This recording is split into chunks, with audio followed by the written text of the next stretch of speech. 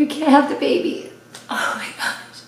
And just because we believe in God and we have faith in God and know that He's in charge doesn't mean that all of it's going to be easy. I want answers. He gives us little miracles just to let us know that He's there. We'll take that piece. In the process, I thought, God, what are you doing to me? Yeah. It's cold, bro. I love you, Mom, Dad. Here we go!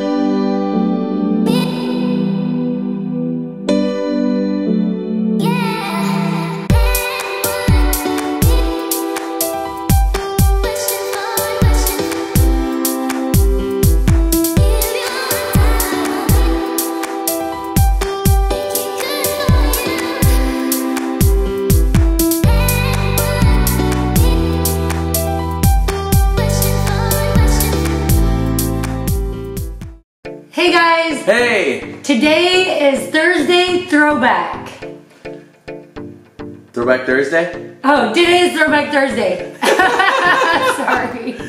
What's up, Sunshine Nation? This is Throwback Thursday, and today we're going to talk a little bit more about adoption from the parent side. Yes, sir. So every Thursday, we're going to be doing Throwback Thursday, where we'll tell stories. Some of them will be about more serious topics like this. Some of them will be more funny topics and funny things that happen. Believe me, there's going to be some crazy stories. But basically, it's the time for us to share stories, things that happened in the past. And so make sure you guys check us out every Throwback Thursday. So check this out, Sunshine Nation. We still have not been given back our comments. So we're in the process of trying to do something on our website where we embed our videos in the website and then have comments on our website that you can leave. So we are in the process of getting it done, and we'll keep you updated on it. Yes. But for now, we'll also be posting this video on Facebook, and you can totally leave comments there. So go to Facebook, Sunshine Mafia. A will be posting it on there shortly after we post it on YouTube, and you can leave all the comments there. Like our page on Facebook, and like this video, and subscribe to our channel, and click the bell for notifications if you haven't already. We love you guys. So last week, we talked with Braden and Luke and Jayden and some of their awesome story about adoption and, you know, depression, anxiety, addiction, some of those things that they struggled through, right? And how they coped and their success. We wanted to tell the story about Jayden and how he became ours. You guys heard it from the kids' perspective. We thought it'd be kind of cool to hear it from our perspective and the stories behind that. So any adoption is filled with miracles. As much as our children that are biological ours, and we went through ups and downs for them to come to us through pregnancy and emergencies. We've talked about Jackson's open heart surgery and emergency birth. The same is with adoption. You know, it's a lot of heartache, a lot of miracles, and Jayden's story is no less. I always knew that we wanted to adopt, and yeah, we talked about it when we were dating. We talked about it when we got married. We tried to go through the process early on in our marriage, and over years and years and years of trying, it took us a long time till we actually had the opportunity to adopt. There's so many misconceptions about adoption. They think that the people who do the adopting are like somehow these amazing just saints of people who are just looking to save the world. And that's just not the case at all. I know at least with us, we didn't look at it as if we were like trying to help someone by adopting. We just knew that in order for our family to be complete, that we would be adopting. And so, you know, we feel like we've been blessed so much to have Jayden in our home and to have him be our child. That's a huge blessing to us. It was just our way of finding a child. It wasn't a way of saving a child. It was a way of us finding our child. Yeah, and we feel like the same way with all of our other kids, whether they're biological or not. And when I was 15, I had written in my journal that I thought I would be adopting a child. I actually got pregnant on our honeymoon, so that happened real fast. We were married only like a month, and I was like, honey, I'm pregnant. We were planning on waiting 2 years. Definitely not ready for that. He did not swing me around in a circle, yay, hooray! It was like, oh, wow. What are we gonna do now? It was like after a couple of months, you find out like a month later. So we've been married for about a month when we found out. That was quite the surprise. But that was Jackson, right? That was Jackson who was born. We did foster care for several years. We had a total of 8 foster children. And love each one of them. Oh my gosh, so precious. Some were teenagers, some were babies. Our first two were Hispanic kids that didn't speak hardly any English, so I was doing everything in English and Spanish. The littlest one was still learning Spanish, so he was 2 years old, so precious. We had 5 failed adoptions before we got Jayden. The first one was a child that, before they even called us, I felt strongly like we were going to adopt. And they called me, I didn't even ask Abe. They said, will you adopt this child? And I said, yes. And they started talking about this child's aunt. And I was like, oh my gosh, I know the aunt even. And our kids know her. And I thought, oh my gosh, this is all just perfect. And I had this premonition beforehand. And it broke my heart when things didn't work out. I remember when I started to lose hope, the adoption counselor, the caseworker called me, because this was through foster care, called me and said, I just felt strongly like I needed to tell you don't lose hope.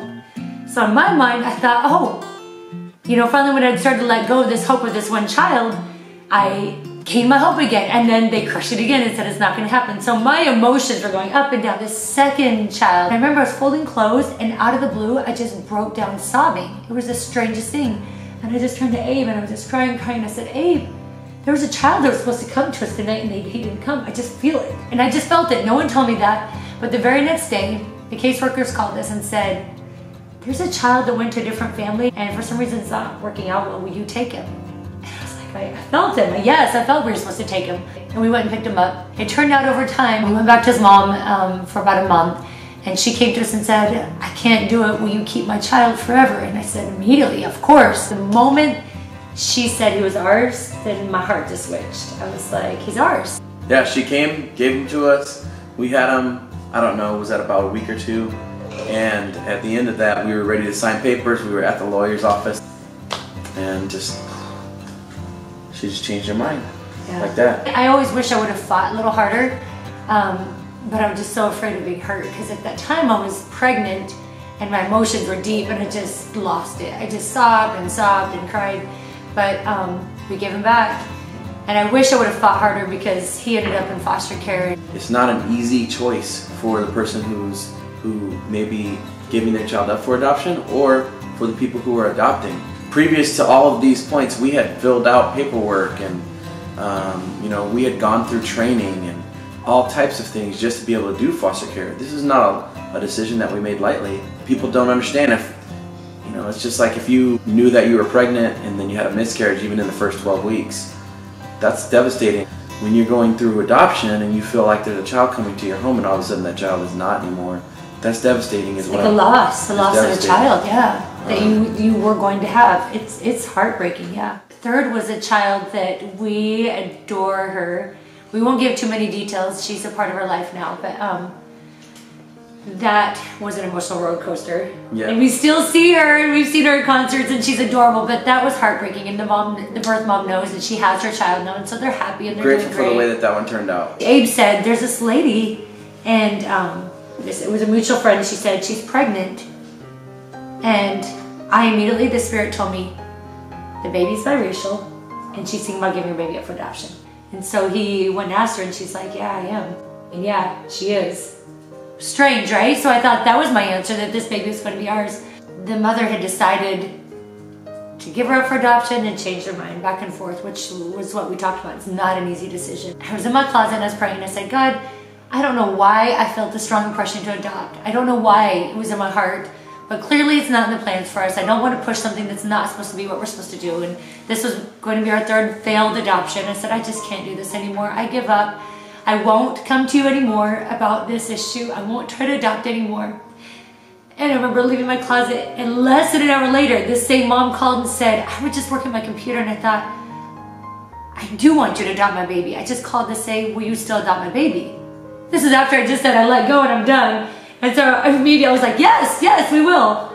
But then she changed her mind again and decided to keep her baby. So I thought, okay, God, why am I going through this? And there are other miracles that are too sacred to share here now, but I struggled, you guys, big time, because I thought I understood God's ways. I thought I understood the miracles that I was receiving, and it kept falling through. And later we're going to explain this. So keep watching this story, because later I'm going to explain why those experiences happened that I received. So then the fourth one, we were living in Michigan, and we got an adoption agency this time. We were open to any child, any gender, any race, any disability. They have you fill out a piece of paper, and it asks you, are you willing to take a child with this? And it will give you all of these different ailments, different diseases, different problems that they may have had, whether the birth mother may have been on drugs or not, have been drinking during the pregnancy or not.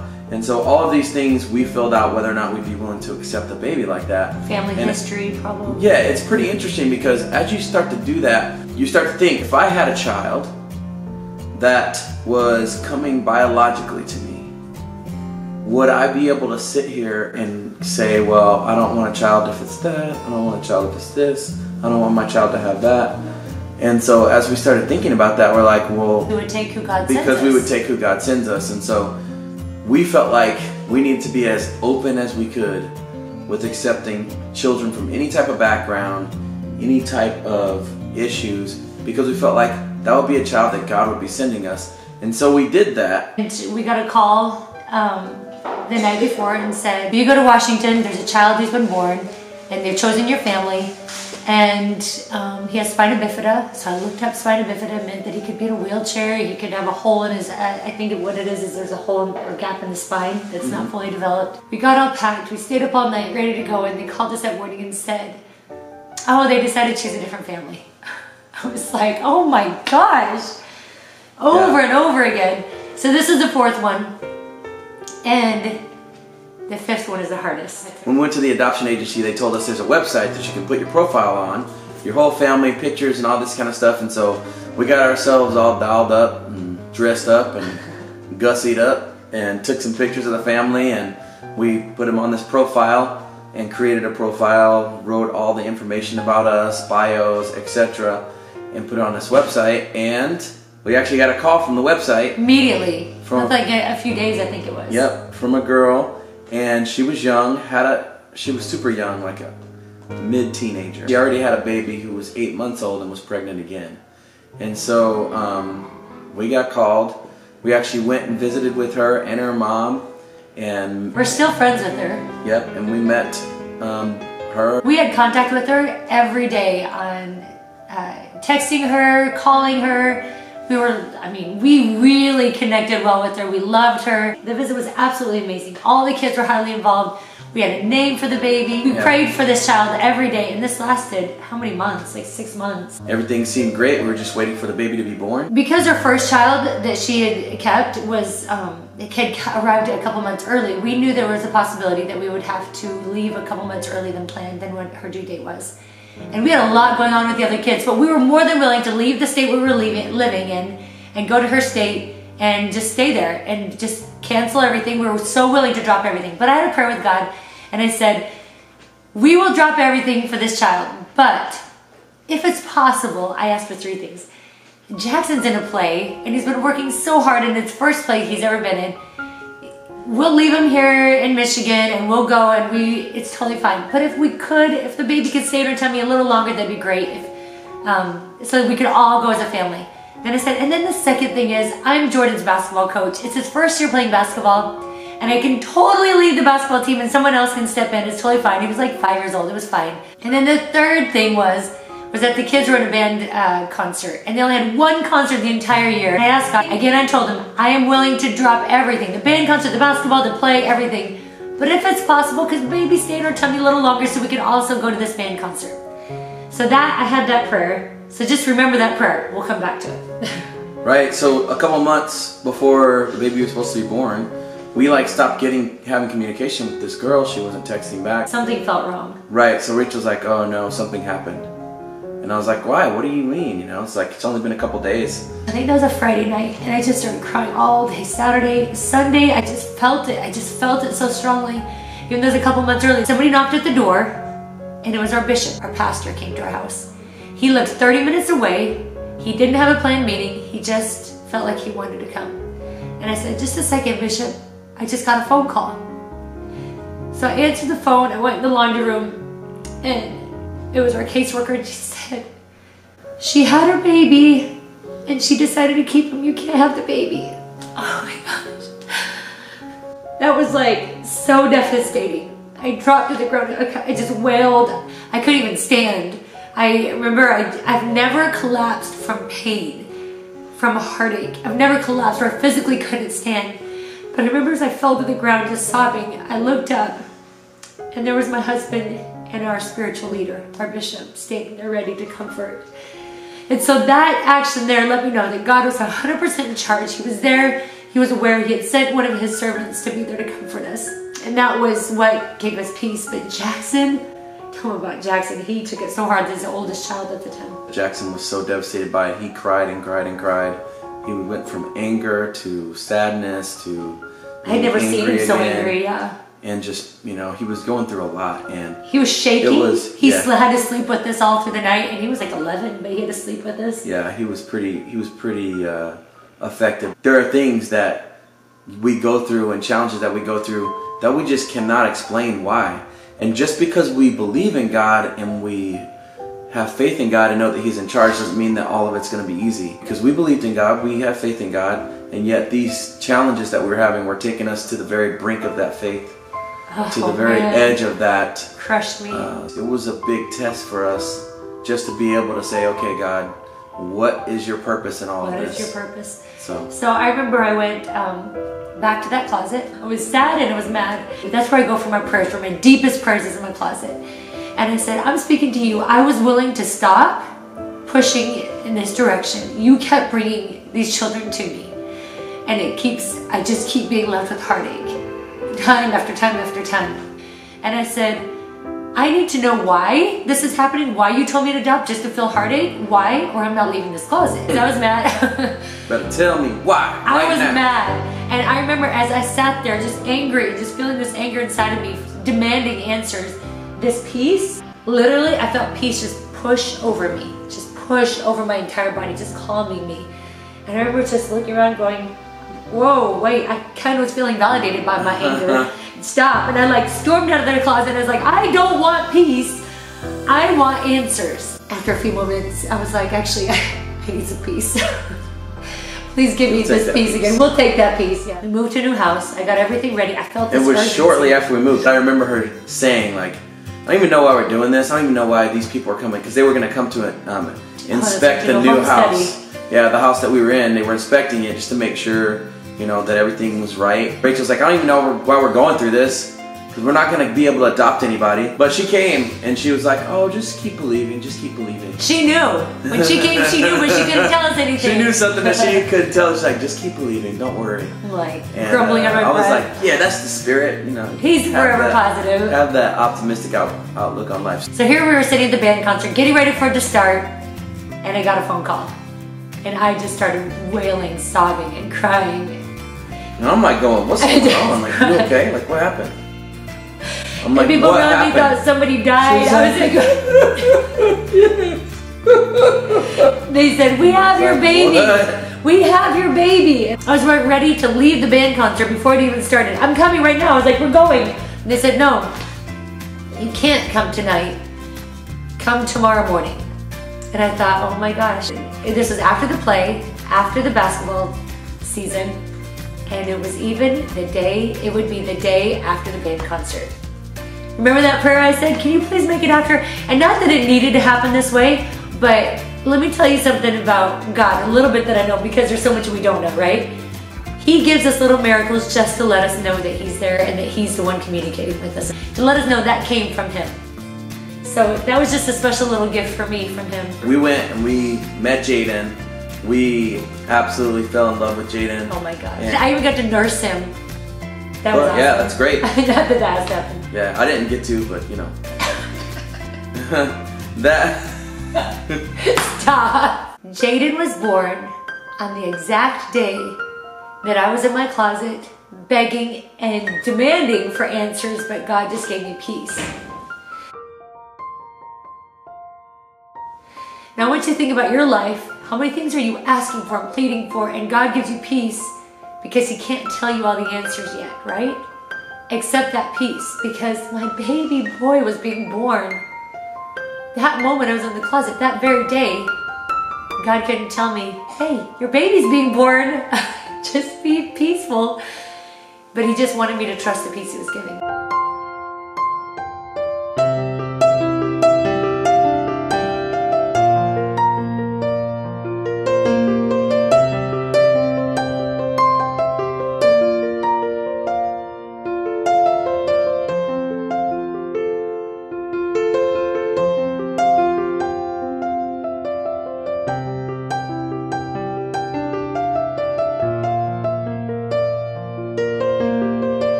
feel like God is giving you a message of something that He wants you to do, whether it be adopt or whether it be some other message, you know, even though the things aren't working out as quickly, as easily as you expect, you know, many times that's just a journey. It's just part of the journey that He wants you to be on to get there. If they would have told us from the beginning, you know, in the end, this is what's going to happen, then we still would have gone through it. And now, 100%. looking back, man, how worth it was it for us to go through those things, good things and bad things, knowing that we've been able to have Jayden with us now. But why do we have to go through these failed adoptions? Why do I have to go through that pain? We don't understand all the whys. But I know one thing is that every time I proclaimed that I wasn't going to try to adopt anymore, God sent another child in our lives to keep me excited and on the line, kept me hanging on the line. Does that make sense? He kept me on the line of looking towards adoption until we got Jayden. And okay, I'm thinking, okay, well that was a painful way to keep me on the line, but like he said, was it worth it to get our Jayden? Absolutely, it was worth it. In the process, I thought, God, what are you doing to me? It was His way of trusting Him, of valuing the miracle that He gives us, but also of keeping my mind and my heart on adoption when I was ready to give up. The day after we signed papers with Jayden. Yeah, the day after, we started getting all sorts of messages and phone calls from other people who were looking at our profile on that page and wanted us to adopt their child. Two people specifically called us and said, will you adopt our child? And I actually had to call the caseworker going, would we adopt 2 children? I was really confused because I thought, why would I receive all these phone calls after we signed the papers for Jayden's adoption? And this strong impression came to me. There are many children who need a good home. That Jayden is your child. So I felt like He wanted me to know that through all the failed adoptions and all the things that went a certain way, that this is the way it's supposed to happen. And the adoption committee said that the moment he came into their care, the whole committee was like, because they have to choose which family they should go to. They were like, oh, he goes to the Mills. And then later they're like, oh, we need to pray about it and make sure. But he was just such a perfect fit from the family he came from everything about him, from the request that the family had. They wanted him to go to a big family. Hey, Jayden. How you doing? JJ. What are you guys talking about? You know what we're talking about. Oh my gosh, we didn't tell the most important, not the most important part, but an important part. We couldn't afford to adopt you. Do you know what we did? What? Because it costs a lot of money to pay for all the fees and everything. That's right, I forgot. We ran a family marathon. I run? You ran your age. No, you weren't born yet, silly. Except for Rachel ran less than her age at the time, so. Is that okay that you ran less than your age? Oh yeah. I definitely ran less than my age. I think I ran my age in feet. Did you come up with the idea? After? Yes, well, it's because I get inspiration in the middle of the night. In my closet in the middle of the night. It just came to me. Run a marathon with the family and everyone run a leg their age. And I added it up. And It was 26.2 miles. perfect. Jackson was 9, he ran 9 miles. He was Tyson 9.5. was 7. He was He ran 9.5 miles. He ran 9.5 miles. Tyson was 7.5, he ran 7.5 miles. Jordan was 5.5, ran that. Mariah was 3.5, ran that. And Juliana we did 0.2 miles with Juliana. And I ran She was almost 2 years old. with her for that 0.2 miles, so props to me. So it Of all course, ended up Rachel ran the whole thing with all the kids. So I was driving around and taking the kids to drop points, and then she would take one kid's hand and start running, and I would take the other kid. And it was a lot of fun. Mariah was the last runner beside Juliana, who was with a... Mariah was a beast. I couldn't believe She was ran that. running so far at just age 3. She ran the whole time. And I remember she was running. She looked down at my legs because I've run like 23 miles at this point when she started. And she goes, Mom, I can see that my legs are moving faster than yours. I was like, yes, they are. But do you know what, Jayden? I like to move faster than anybody. I know, you were still in heaven when we did this. News stations, they were all there at the finish line ready to talk about this big event because we're raising money and people would donate for our miles. We started a page on Facebook, did a fundraiser, and people were donating money. And they would donate money to us for running this marathon. And it's crazy because what it added up to is exactly what it cost. No more, no less. For the adoption to get Jayden.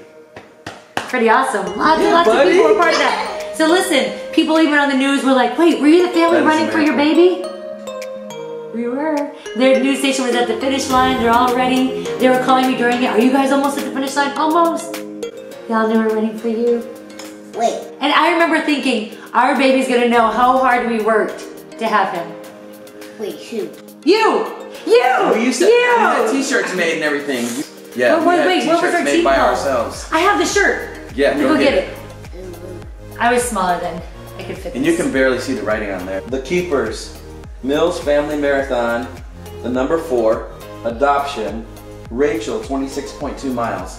And then every kid had one just like this, and it would show the amount of that they ran. So. And this is my shirt. You want this? You can have it.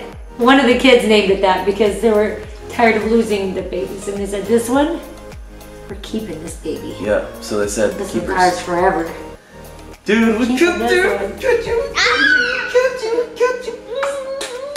Jaden, what do you think about that? I think I'm gonna watch the video. Give me some of this. You're gonna watch this video and find out the whole story? Yeah. Yeah. Oh wait, what do you think about adoption? It's cool, bro. We cool with it, right? We cool with it? Sunshine Nation, we cool with it, right? Yeah. Okay, we cool. We never referred to our children as adopted, biological. They're just our children. That's why you guys haven't heard the story for what? For the couple of years that we've been on here. We want to make sure we told it properly. Definitely a miracle. Yeah. We're grateful. And we're grateful to his birth mom because she knew that she loved you and she wanted you to have a better life. She wanted you to be safe. And we are so grateful to God. That's why I go to church. That's right. I get out of bed and I say a prayer. That's why, huh? Yeah, and I make my bed. I feel good about my family. I love my brothers and sister. I love Juliana, Mariah, Luke, Brayton, Derek, Samara, Jackson, Tyson, Jordan, and Mariah. Well, Derek's gonna love that you just said Derek. Is that brotherhood? The brotherhood. Spread sunshine! We love you guys. A heart, a bigger heart. I love you, Mom, Dad, everybody.